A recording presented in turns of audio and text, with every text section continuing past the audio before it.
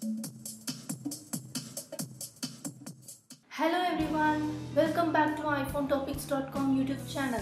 Today on this video I'm going to share you an error message occurred during FaceTime and iMessage activation on iPhone XR.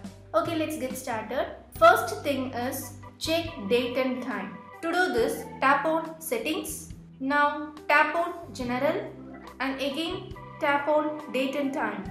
Now enable the set automatically button and make sure that your iPhone change time and date correctly. If the first way didn't work to you, then follow the second one. Check Wi-Fi or cellular data connection.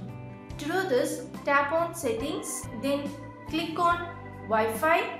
If the Wi-Fi is already connected, then tap to disable the button for a few minutes and turn on it again.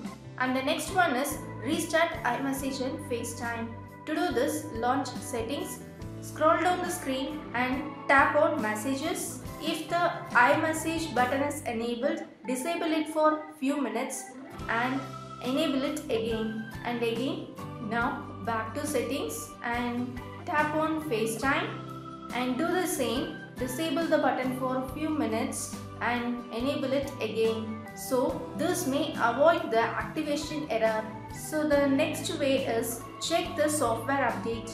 To do this, launch settings, then click on general option and tap on software update. If any software update is available, then click to update it. So here my software is on up to date. So if you have any software update, just click to download and install it. So these options may solve your activation error.